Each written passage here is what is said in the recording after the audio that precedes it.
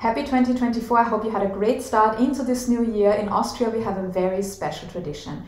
Every January the 1st we are glued to our TVs and we watch the New Year's concert of the Vienna Philharmonics, even those who are not the usual classical music aficionados. And what many people don't know is that this concert has a very close link to fashion. Some very big names of the fashion industry have created the outfits for the State Ballet for the concert, among them Vivienne Westwood, Valentino and Christian Lacroix. Let's take a look. Before I dive into the fashion details, let me give you a brief overview of the history of the concert itself.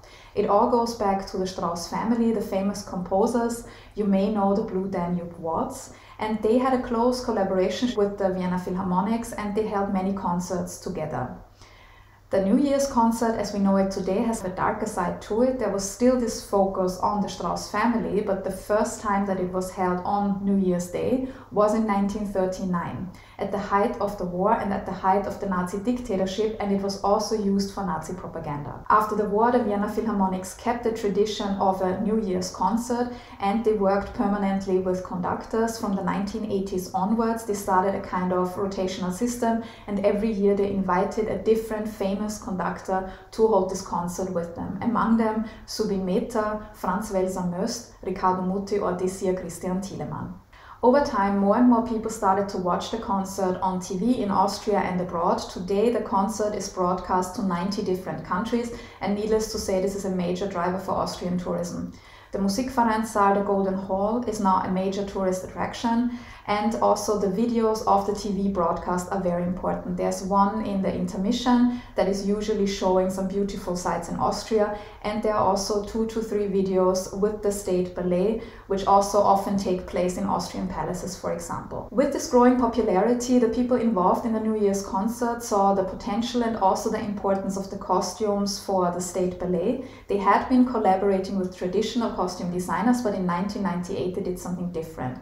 They asked the famous fashion designer Christian Lacroix to create the costumes for the State Ballet, and this kicked off a series of collaborations with many big names of the fashion industry. Before I discuss these big names, let me also introduce you to some costume designers, because I think they also deserve some recognition here. The first one is Christoph Kremer, who has collaborated with the New Year's concert multiple times, and I really appreciate his work approach, because in interviews he said that he looks into the historic details of the videos and he tries to bring them to life with a modern twist. For example, he created evening gowns merged with the traditional costumes of ballet dancers, and he wanted to achieve that effect as if the ballet dancers were floating. And this is a very important point that he made. We have to bear in mind here that it is very different if a garment is created for the runway or for a ballet dancer, because needless to say, there's more movement for the ballet dancer involved than walking on the runway. I really like the costumes of Jordi Roig for the New Year's concert in 2018. At first sight on the pictures they might look a bit boring. We have these floral patterns, but actually in the whole setting of the Baroque palaces they worked really well. And this is another point that the big fashion designers have to take into account as well.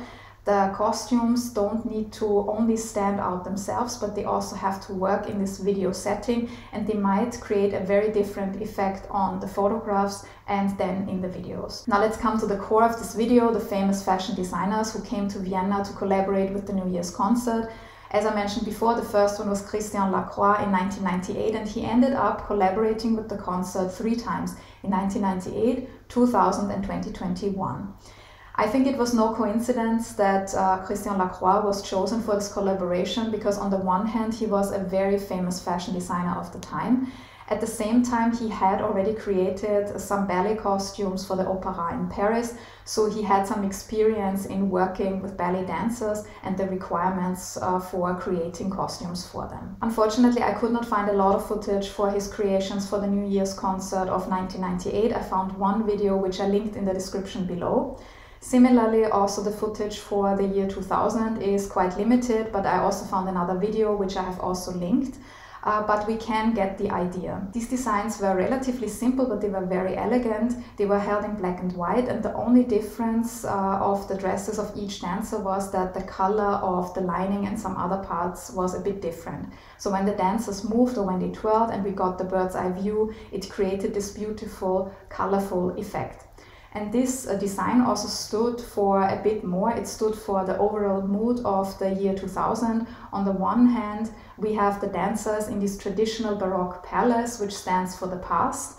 At the same time, they wear these futuristic outfits ringing in the new millennium. And these bright colors were also an overall fashion trend of the early 2000s. I have to say I was not a big fan of his designs for 2021 for the reason that they felt a bit too forced.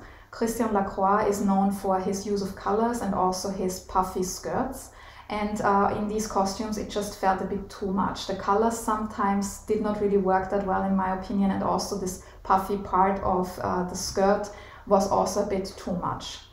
I did like some of the costumes which referenced the 1920s flapper women, because again, this looked effortless, it looked very elegant, and it was something new. 2010 was a major fashion moment in Vienna because none other than Valentino created the costumes for the State Ballet. He had already been retired by then, but he kind of came back from his retirement for this project, and he created a range of dresses from grey to nude to blush pink. And there was also one dress that was in his signature Valentino red.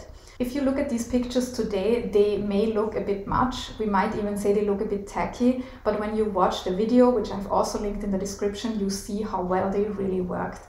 For the Morgenblätter Waltz of Strauss, they chose the Art History Museum as a backdrop, and in this marble architecture and also in the painting galleries, these grey, nude and blush pink outfits worked really well. They look very effortless and elegant, and I think this is one of the best videos that they have actually ever produced.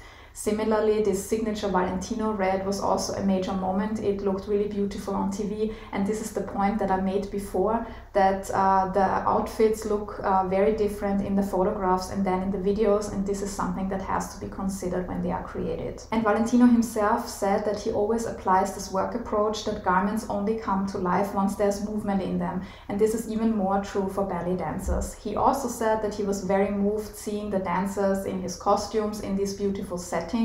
And I think it was a very successful collaboration, because on the one hand we can see it is Valentino, the signature red, the other colors, the tulle, the flowers, but on the other hand it did not feel forced. It worked really well in the setting, and I think it is actually one of the most beautiful videos, and I really think you should watch this one. Now let's come to 2014, one of my personal favorites.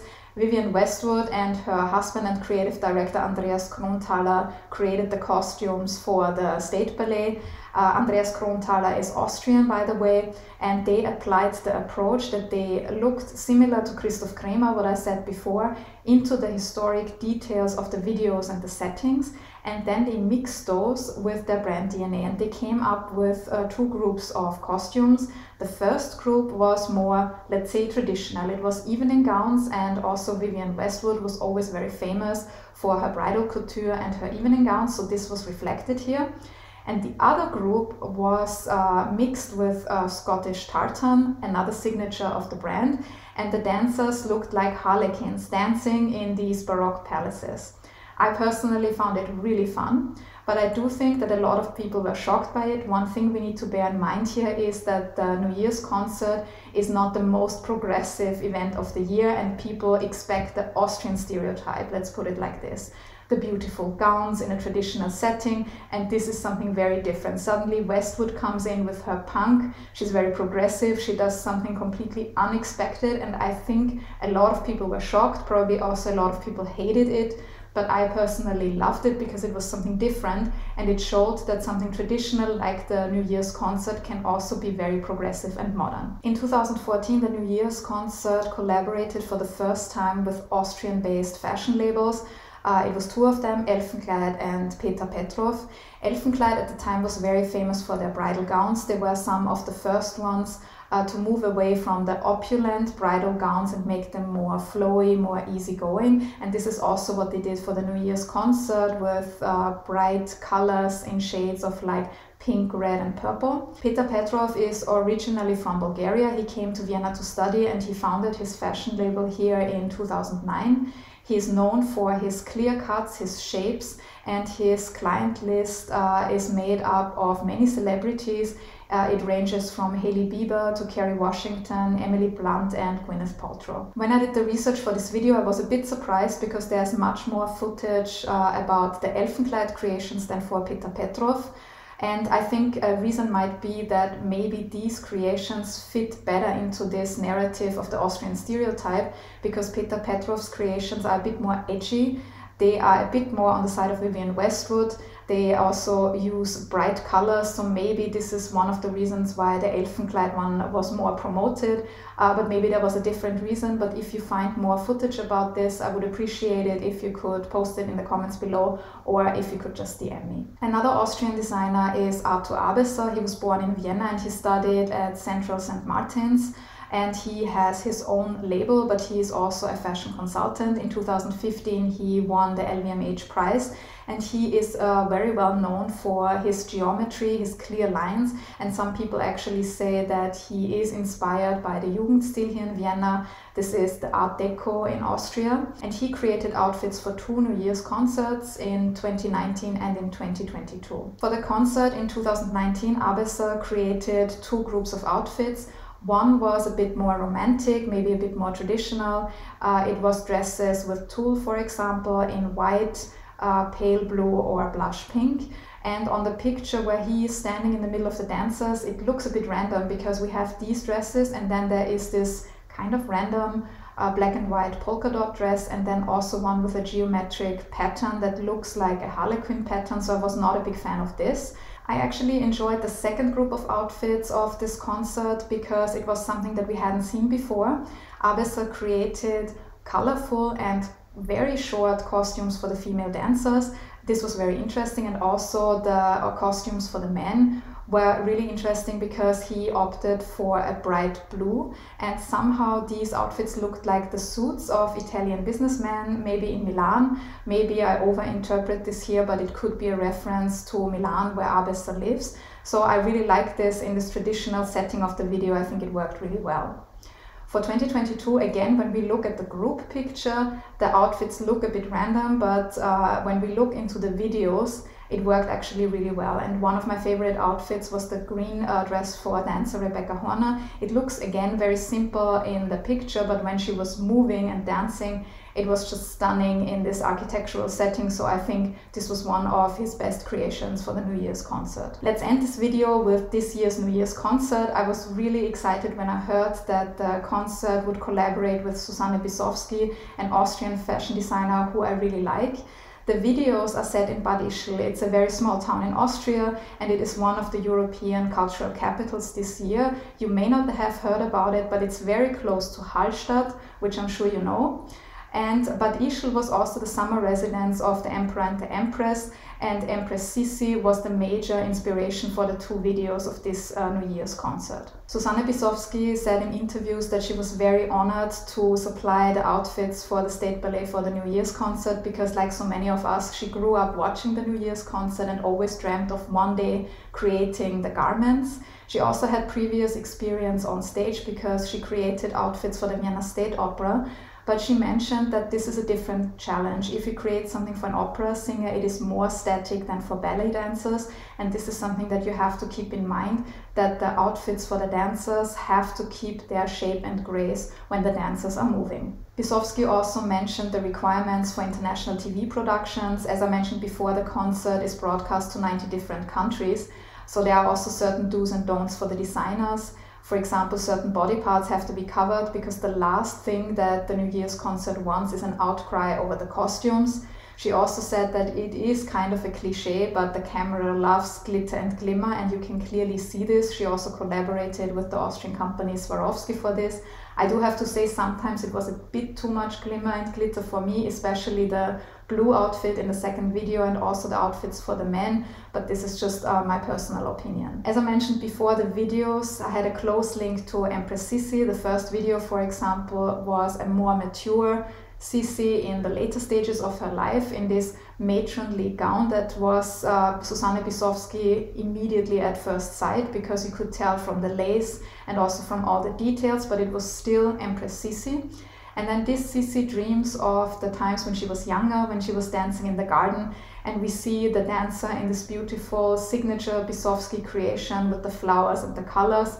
So I thought this was quite a successful first video. I actually liked the outfits for the second video even more, especially the ones in white and cream. As I said before, I was not a big fan of this blue dress for the main dancer. It was a bit too much glitter for me. And similarly, I also did not like the men's outfits too much, but Susanne Bisovsky said she opted exactly for those outfits to bring the male dancers a bit into the background and let the female dancers stand out more.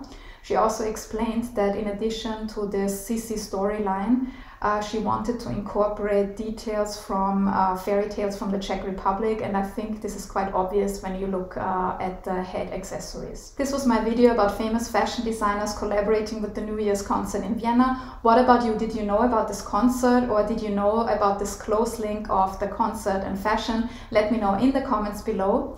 If you enjoyed this video, don't forget to like and subscribe. Also head over to thepinklookbook.com for more fashion related articles, and don't forget to check out my fashion label Pelagona. And now I wish you Happy New Year, or as we say in Austria, Prosit Neujahr, and see you soon.